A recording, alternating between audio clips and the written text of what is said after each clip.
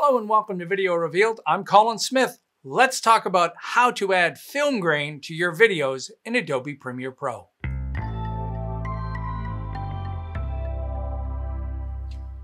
We're going to cover three things. First of all, why noise is not film grain and how to apply film grain, and then how to isolate film grain to light and dark areas differently. Let's go have a look. So I'll start by taking a video and create a new sequence. And we'll just start about this point here. And I'm going to go to my effects and type in grain. And one of the things you'll see come up is noise. And a lot of people will use noise to simulate grain. I'm going to jump to my comparison view. If you're on an earlier version of Premiere Pro, you don't have this, but you can still add noise and grain. So as I add noise, you can see it adds a bunch of noise. I'm going to turn that up too much just to show you these two settings here. Use color noise, no, turn that off. And clip, please, yes, clip. If you don't clip, then this will happen. She's kind of beaming up there, so we'll clip that. So let's put this on a reasonable amount. Let's say 10%, and I'll hit play. And you'll see what that looks like. And to a lot of people, they'll think this looks like film grain. Doesn't. It looks like digital noise. It's too sharp and it's too fake animated. It's basically like a bunch of bees buzzing around on a filter in the front. It doesn't look real. So instead, let's look at our other options down here, including noise alpha. Forget it. It's the same thing, just with an alpha channel. Noise, hue, lightness, and saturation, and noise HLS auto. I'll drag noise HLS and let me go back to comparison view.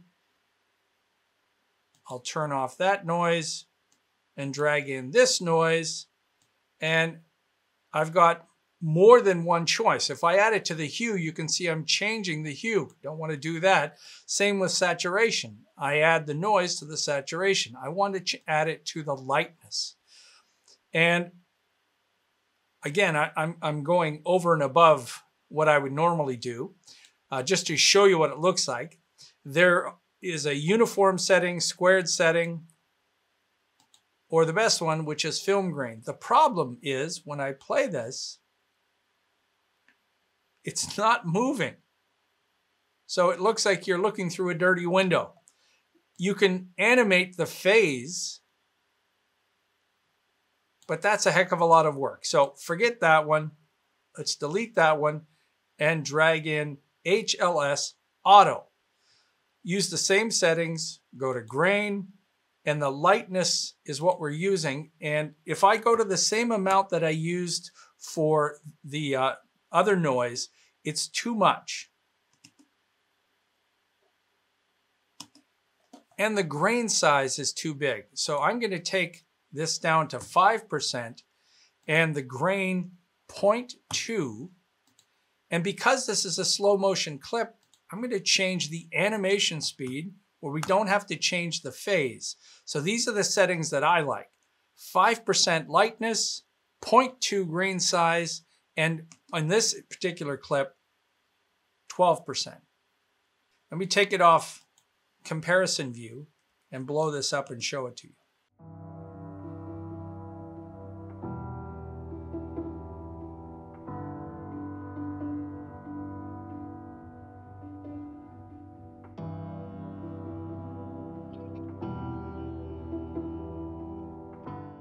Now that looks more like film grain. It's a little softer, it's more organic, more natural. And if you like that, great. Don't use the noise, use HLS Auto noise with a grain setting and make it smaller, and then change different animation values depending on what you're trying to emulate. So if we put it on another clip here,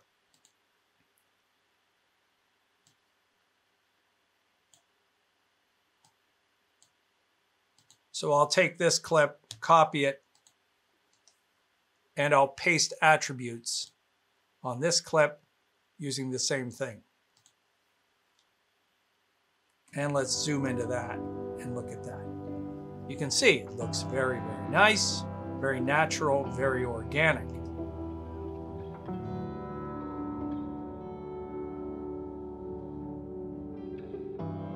So like I said, if you like this, great, you're done. It's not accelerated, so I mean, I'm on a smoking fast computer here and it chugs along. So adding film grain, don't do it while you're editing. This is what you would do at the very end when you're exporting out. You can do it that way.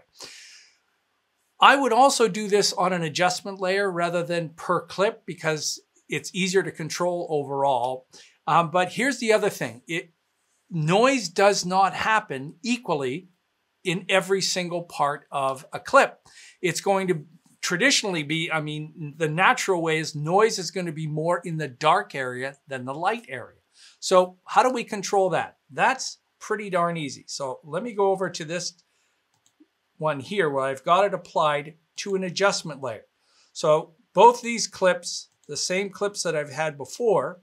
By the way, these clips were provided by Adobe Stock, the premier supplier of stock images, video, motion graphics, templates, illustrations, and 3D objects. Find the perfect asset for your next creative project, like I did with these.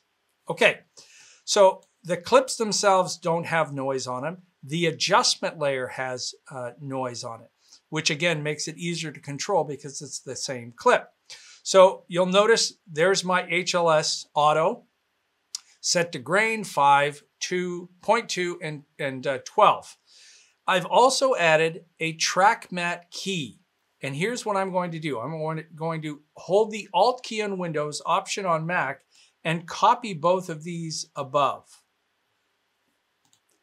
I'll go back to my noise and turn on the track matte key, which is set to video 3. That's where I've duplicated my clips. And I've set this to the luminosity, not the alpha channel. I've got a whole tutorial on using the track matte key effect. Basically what I'm doing is instead of trying to draw a mask around the dark area like her leotard here, I'm going to let the video itself dictate the dark and light. And you do that by adding a track matte key to the adjustment layer. Follow me along. It's not too complicated here. Okay. So here is the noise. This is the clip that we're affecting. This is the adjustment layer. And this is the mask. If you turn this on and off, the mask doesn't work. If you turn the track matte off, then you're looking at the clip above and you'll see the noise disappear. So the track matte is applied to the noise. These are duplicate clips. The problem is that these clips that you've duplicated aren't dynamic enough.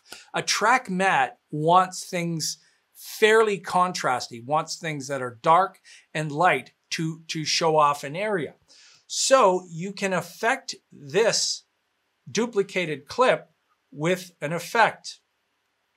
And I've saved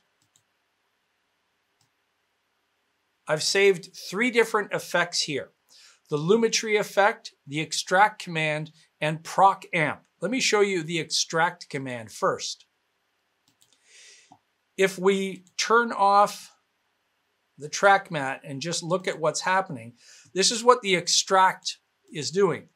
It's converting this into a black and white. The film grain will be more in this dark area and less in the light area.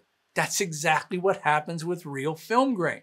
So we've added synthetic film grain, but now we're telling it where to go. The Lumetri effect is the same thing. You're basically just changing the overall contrast of this, or proc amp is another one, and you can change this overall. It's not doing as a good a job as the extract command, but if we go back to our noise layer and turn on this track amount, and I'm going to zoom in 400% here.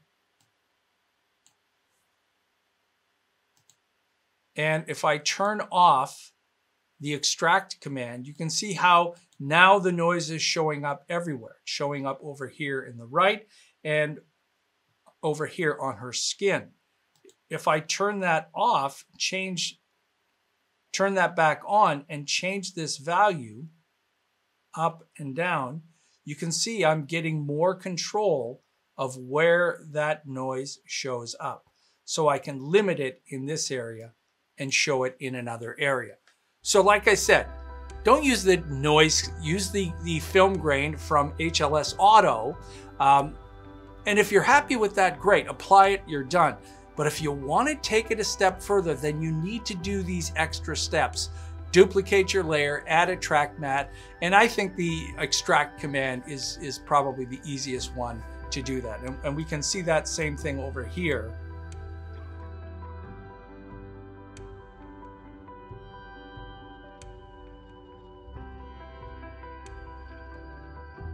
Okay, so there you go. There's a realistic way to add film grain to your videos in Adobe Premiere Pro, and it doesn't cost you anything. There's no extra plugins that you have to add. It's strictly just the grain effect in Premiere Pro.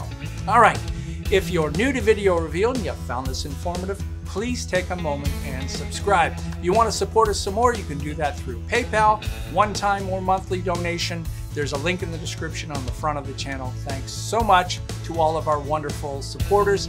And if you want to be notified of new tutorials, because we have a new one every Sunday morning, there's a bell that you've got to click on below and then say that you want to get notified. All right, till next time, I'm Colin Smith, and it's my job to get you and your film grain looking natural the best.